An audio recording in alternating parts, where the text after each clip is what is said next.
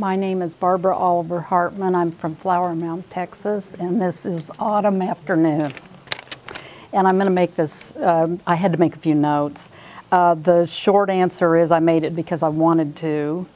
And if you want to have specifics about kind of the technique and method that I use, you can read the catalog. And other series that I work on are more planned. Sometimes they're spontaneous, but all of the way that I work seem to generate a whole lot of stuff. And some of my other work has, you know, political, personal, and other kinds of messages.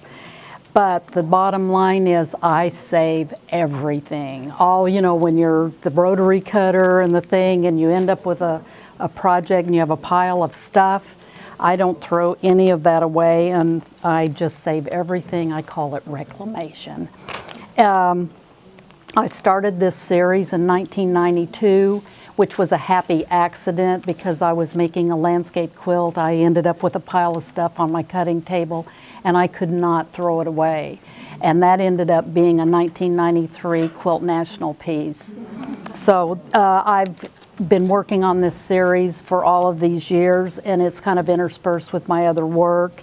And the technique has evolved, and it's been refined over the years, and it has a more impressionistic look. And what I really want people to know, for one thing, when I'm working on it, it is pretty spontaneous. I don't have much of a plan. I try to not get in my own way.